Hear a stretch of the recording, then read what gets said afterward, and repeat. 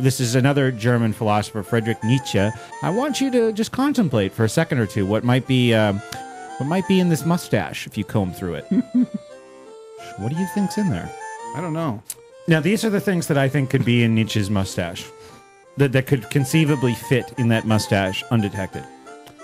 A chicken leg. A Volkswagen? I was going to go for...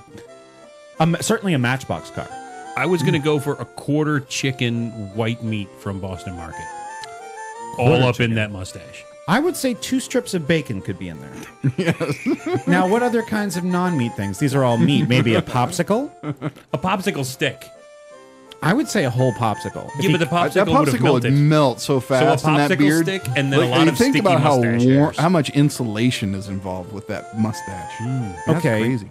So I bet that guy could go out skiing for just days at a time without ever getting cold. With his upper lip will never get cold. Yeah. Now, because Mandrick's not here, we have to point out that by skiing, you don't mean sitting on a couch between 2 guys and giving them both hand jobs, right? Like that kind of skiing. Yeah. You mean no, like going up on a mountain. He means doing weather, sliding down on your feet. Cold weather. He couldn't do cocaine. Think about what his cocaine budget would have to be because of what is lost in the mustache. Oh, but think of what you could reclaim the next day. Oh no, wait! You use a straw. I didn't even think about that. Generally. If he could just use a long enough straw that he could bypass the mustache entirely. Or he could just coat the mustache in it and then do like one of these numbers. Okay, yeah, that works. Mm-hmm. Right. Did you have one, Corey? And then he can. Well, I was. There was that one where you snort it right out of your own mustache. But there's also. Do you think he would often offer women mustache rides?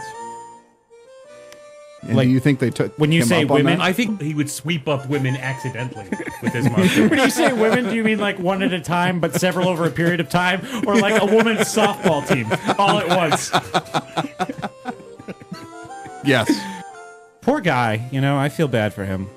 Hitler's favorite philosopher. That's how he'll be remembered. But very much a perversion of his ideas. Would it ever bum you out if some evil bastard started listening to your show and made it his favorite? Like, what if it came out that George Bush sits and listens to School Sucks podcast every night? If he was saying, what you have to understand is his subtext, right? The hidden messages. And if somebody pretended to decode it to use to their own agenda and start like some kind of cult, that would bother me very much. Yeah, that would suck.